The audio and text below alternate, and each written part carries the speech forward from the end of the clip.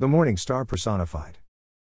Engraving by G.H. Frezza, 1704. Phosphorus is one of the Astra Planeta, specifically the god of the planet Venus in its appearance as the morning star. Another Greek name for the morning star is Heosphorus, meaning the dawn bringer.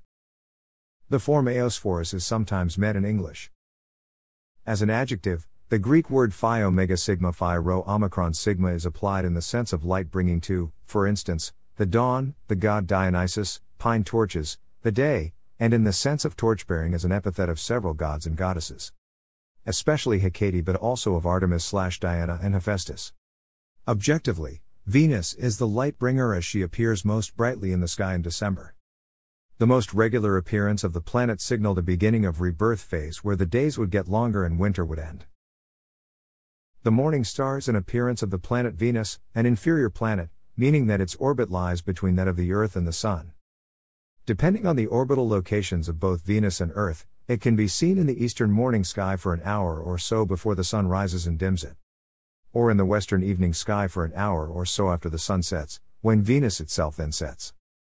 Venus is the brightest object in the sky after the Sun and the Moon, outshining the planets Jupiter and Saturn, but, while these rise high in the sky, Venus never does. This may lie behind myths about deities associated with the morning star proudly striving for the highest place among the gods and being cast down. Stanislaw Wyspiański, Phosphorus, Eos, Helios, Hesphoros. Pencil drawing, the National Museum in Warsaw, 1897. In Greek mythology, Hesiod calls Phosphorus a son of Astraeus and Eos, but others say of Cephalus and Eos, or of Atlas. The Latin poet Ovid, speaking of Phosphorus and Hesperus as identical, makes him the father of Daedalion. Ovid also makes him the father of Ceyx, while the Latin grammarian Servius makes him the father of the Hesperides or of Hesperus.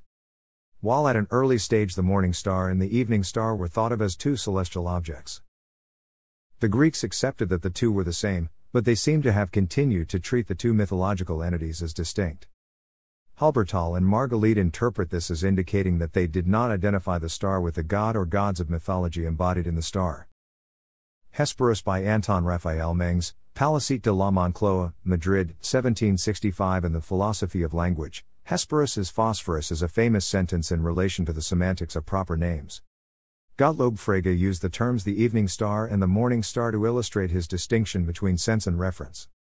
And subsequent philosophers changed the example to Hesperus is Phosphorus so that it utilized proper names. Saul Kripke used the sentence to posit that the knowledge of something necessary, in this case the identity of Hesperus and Phosphorus, could be discoverable rather than known a priori. The Latin word corresponding to Greek phosphorus is Lucifer. It is used in its astronomical sense both in prose and poetry. Poets sometimes personify the star, placing it in a mythological context. Thanks for watching.